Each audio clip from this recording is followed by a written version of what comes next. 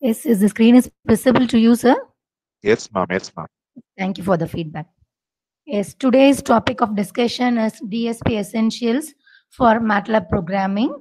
So, well, first of all, we should know what is meant by signal. So, here I was asked to cover all the basics involved in this because in the next 2 days, Sarah is going to handle MATLAB or hands on experience with MATLAB. So, first thing, what is signal? So, anything that carries some amount of information is called signal. So, something that conveys information. So, generally, conveying information about the state or behavior of any physical system.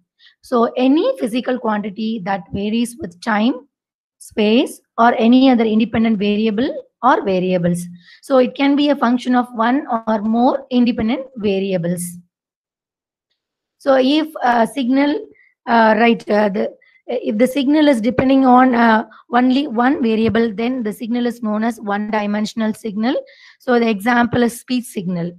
If signal is depending on two different signals, two different variables, then it is called two-dimensional signal. We can take image signal as the or image signal or X-ray signal. All these signals are coming under two-dimensional signal. And multi-dimensional signal, so if it depends upon more than two variables, then we can bring those kind of signals under multi-dimensional signals. Best example is the speed of the wind. Here the parameters covered are latitude, longitude, elevation, time, other things. So the best example for signal, the general common example for signals are ACG, EEG, EMG, all other signals. And if you are representing with the continuous time signal, continuous time domain, then S of t is equal to 5 into t. If the same signal is represented with discrete time domain, then S of n is equal to 5 into small n. So small t and small n are representing the time domain parameter. And here the small t is the continuous time signal, and small n is used to represent the discrete time signal. And the signal types. So basically, the signals are classified into two different categories: continuous time signal and discrete time signal. So continuous time signal, in the sense it varies continuously with respect to time. So here you can take this, or else the best example is the sine waveform.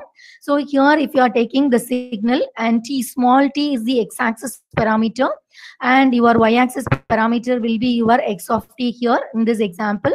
Otherwise, we can have any kind of variable here: voltage, time, at amplitude, whatever the parameter we are going to measure with respect to time. So the any signal with continuously varying with respect to time is called the continuous time signal.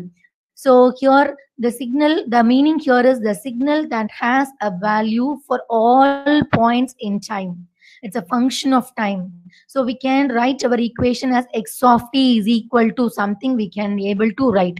If it is a sine waveform, we can able to write it as x of t is equal to a sine omega t. So we can write our things in this way.